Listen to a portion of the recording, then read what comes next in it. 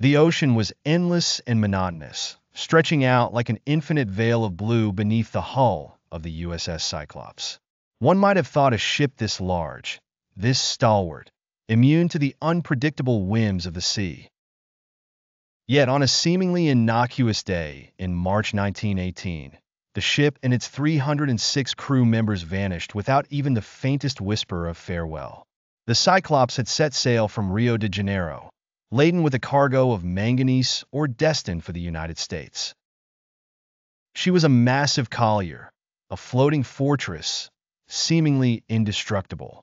But somewhere between Barbados and the Chesapeake Bay, she and her crew disappeared, swallowed whole by the yawning maw of the Atlantic. Lieutenant Commander George Worley, a man known for his strict command and mysterious personal life, captained the ship. Suspicion surrounded him like a dark cloud.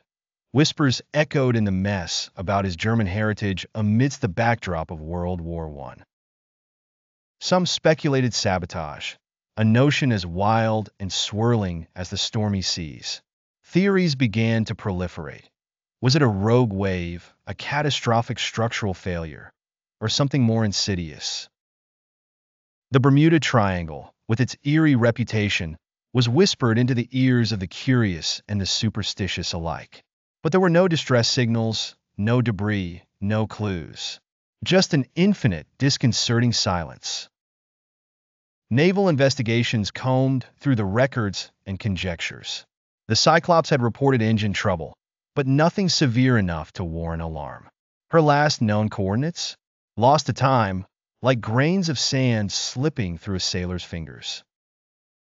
Families of the crew members were left to mourn without graves to visit, clinging to fading portraits and letters from a faraway world. And the ocean, keeper of secrets, remained indifferent, its surface unmarred and unforgiving.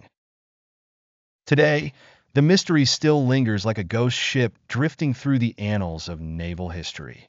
The disappearance of the USS Cyclops stands as one of the greatest maritime enigmas, a silent testament to the unfathomable depths and hidden perils that lie beneath the serene azure of the sea.